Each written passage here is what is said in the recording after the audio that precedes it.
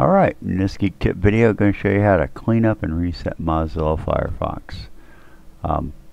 This is a new version of a video that we did a few years back. Mozilla has actually made quite a few changes to the user interface for Firefox, so we wanted to re-record a new video. So let's go ahead and get started.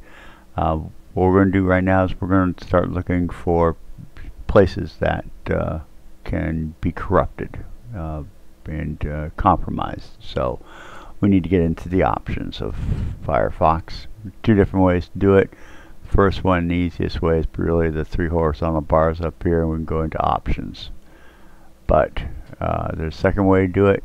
You actually go up here to the top taskbar and you right click on it and go to menu bar. This actually gives us options here too.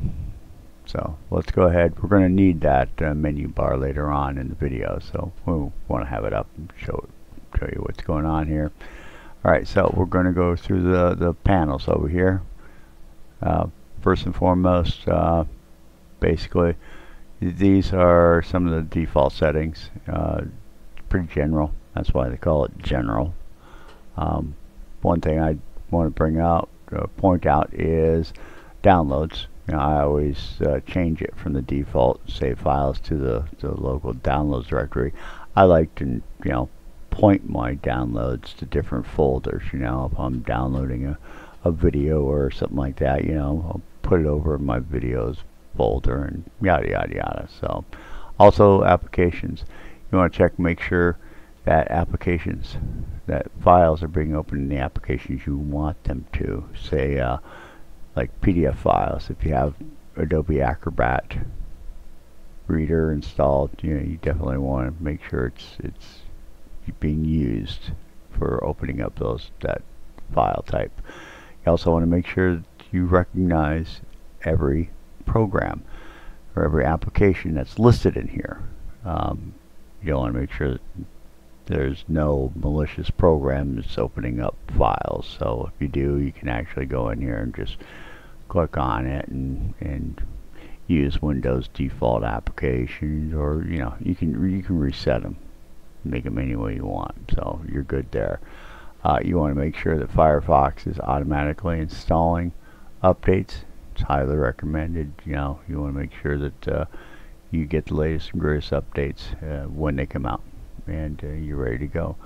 Rest of these are personal preferences, so the default settings are perfectly fine. So let's go to the home button.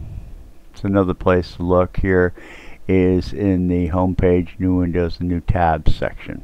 What you'll find is a lot of search engines. Bogus search engines will actually try to get their websites loaded up, the URLs to their search pages loaded up here, so that way they can monitor and display the results that they want you to see. So if you find a website in here that you don't recognize, you go up here, click on that restore defaults, and it'll go back to the Firefox homepage. So, and down here you actually can control what is displayed in the Firefox home content. So pretty simple there. Let's go into search. Search is, there's some personal preferences in here. Like I say, you can use the search, use the address bar for search and navigation, or you can have a separate search bar like I've got up here. You want to definitely check your default search engine. Like I say, some malicious add-ins, websites will actually try to change themselves as your default. They want to be your default page for search. They want be able to deliver results that have been tampered with. So it's always best to make sure you check your listing here of the actual available search engines. You can actually change them down here. If you see one down here you don't recognize, go ahead, highlight it, click remove, you'd be done with it. You also up here, if you're using the search box up here, you can actually do on the fly changing to which search engine you're using up here if you actually use that search bar. So let's go into privacy and security. This is probably the most where the majority of your settings are going to be. So let's go into it and take a look. The enhanced tracking protection. You want to make sure that you're being nobody's tracking you across the internet. The standard setting is pretty good. You can go stricter. You can customize it up all you want. You have to remember, the tighter you lock down your browser, the more possibility that a website will not display properly or even display at all. So you gotta be careful on what settings you just go in here and change. But normally the standard setting is perfectly fine. You want to make sure that the only Firefox is set to block known trackers. You want to make sure that it's set to do that. Cookies and site data, you can actually clear the data, manage your site data. You can do that manually, or you can have Firefox automatically do it when it closes down. I'll show you where that is. That's a little bit further down the page here. Again, personal preference. If you want to have Firefox save your logins and passwords, that's your personal preference there. If you want to use sync, you definitely want to have your logins and your passwords saved. We'll go over sync a little bit here as soon as we get there. Forms and autofill, pretty much self-explanatory. You can edit anything that has been saved by Firefox, or you can tell it not to at all. It's perfectly up to you. History. This is where you can actually have Firefox clean out its cache, cookies, and other related data when it closes down. Go here to Firefox. We'll use custom settings for history, and then you go into the settings, and you can actually select all of these items, and Firefox will clear those out every time it shuts down. I just have the cache cleared out. Cookies, you can do that if you want. I have a separate program that scrubs out all my cookies once a day, so I just want to make sure the cache is cleared out personally. So address bar, personal preferences again there. Okay, permissions. You're setting up permissions for every website in regards to accessing these different items. So you basically go through, and if there's a site you don't want to access your webcam, go in there, tell it to block. Okay, that's all there is to it. So pretty much cut and dry there. Software data, or Firefox data collection, by default, you're allowing it to do it. You can actually go in here and deselect it. It just depends on how, if you want that settings or set or not. That's a personal preference again. Deceptive content and dangerous software protection under security. You want to make sure that all three of these are actually selected. You want to make sure that no program can actually make changes and execute malicious applications. That's it. You just don't want to do that. Certificates, you want to make sure that Firefox checks the certificates, and you definitely, with all the websites now going HTTPS, you want to make sure you get the certificate checking there. Sync, as I told you before, will synchronize logins, passwords. It'll do your bookmarks, your history, tabs, add-ons, options. It'll synchronize these across all your browsers, your Firefox browsers. So when Windows, Mac, iOS, Android, wherever you have Firefox installed, you can actually have these all synchronized. I like using this feature since I've got multiple devices, multiple Windows systems, an Android smartphone. I like to have all my data synchronized. That way, like here in the office, I can actually be out in the workshop. I can actually, be looking up parts for a client's computer, and I can come back in here into the office and bring up the open tabs I have on that workshop browser. So that's just one of them. So it's really nice is I can bookmark a page and here at the office, then when I'm out on a service call or something like that, I can actually bring that bookmark up in Firefox on my phone. So sync, I love using it, so that works great. So alright, so let's go back down here. Let's go into extensions and themes. Okay, now these are basic customizations for Firefox. The recommendations here, these are items that Mozilla says, hey, give these a try, you might like them. Extensions, this is where you want to take a look at. You want to make sure that you recognize every extension inside here. If you don't recognize it, then definitely you can slide it off. Take that slider, turn it off, or you can actually click the three dots and say remove it. You can disable it right off the front and see if that makes a difference in how Firefox works. If not, if you find that you don't need it, absolutely positively don't need it, just remove it, because after you remove it and you say, oh, I really wish I hadn't done that, you're gonna have to go back and reinstall it. But remember, you disable it or remove it, you're gonna have to restart Firefox to get those changes going.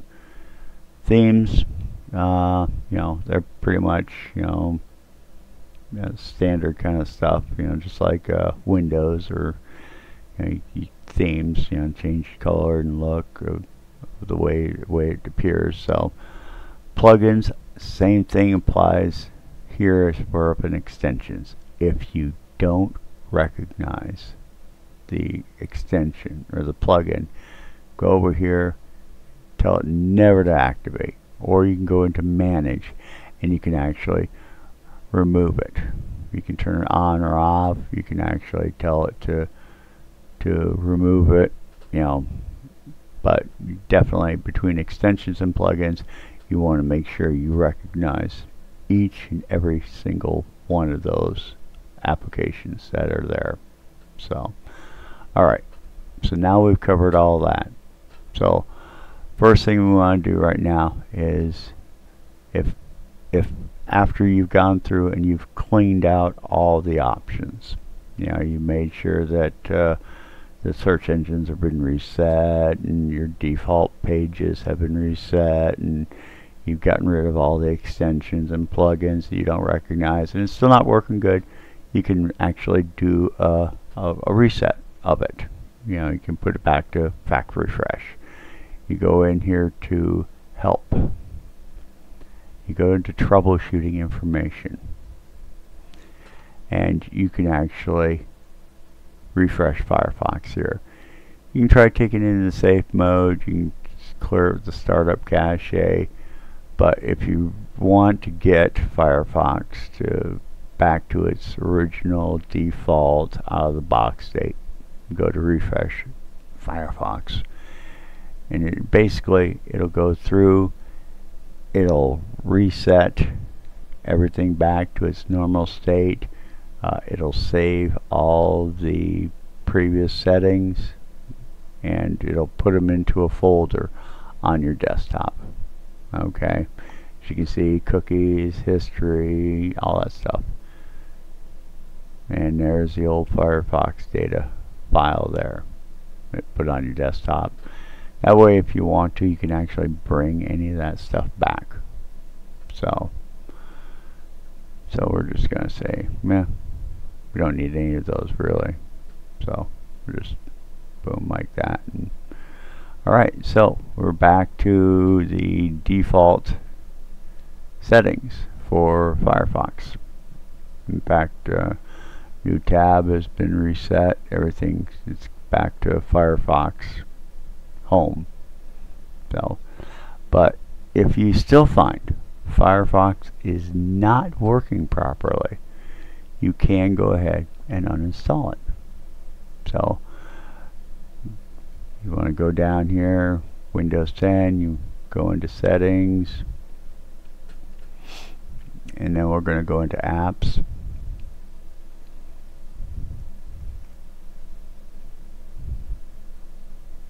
And we're going to actually go down to Mozilla Firefox, and we can click uninstall.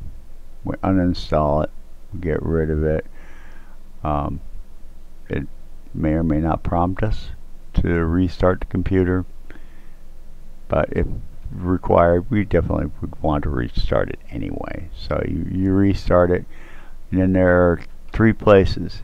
Once you get your computer back up and running, 3 places you want to go to clean out any residual files that may be left over.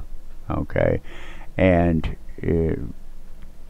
the location of these files and folders are actually in the full blog over on Geeks and Phoenix, but I'm going to give you kind of an idea here real quick of what we're going to be looking for. So you got all these over on the full, like I say, blog over on Geeks and Phoenix. So what we're going to do is we'll bring up the run dialog box. Okay, as you can see, one of the places we're going to go into is going to be into the app data folder, which is by default hidden. So you won't be able to, you know, browse your computer and go into a local disk user, blah blah blah blah. So we're actually going in. There is Firefox folders. You have profiles in roaming, Mozilla. Okay, so we'll actually back out. We'll go to app data and we'll go into local. You're going to actually see we have Mozilla here, we have Firefox here, and profiles. You want to get rid of anything under the Firefox. Since you've uninstalled it, shouldn't be there, but just in case, get rid of that Firefox folder. Let's go back out. We're going to go into roaming. We're going to go into Mozilla Firefox. You want to get rid of that folder too. Once you get rid of that one, then you're going to go over here to the local C drive. You're going to go into program files, and you're going to find Mozilla Firefox. You delete that there too. Now that's if you have a 64-bit version of Windows. If you only have a 32-bit version of Windows, it's going to be in program files x86. That's where you'll find that Mozilla Firefox folder. Once you get those 3 folders completely cleared and deleted, then you can go ahead and download and reinstall Mozilla Firefox.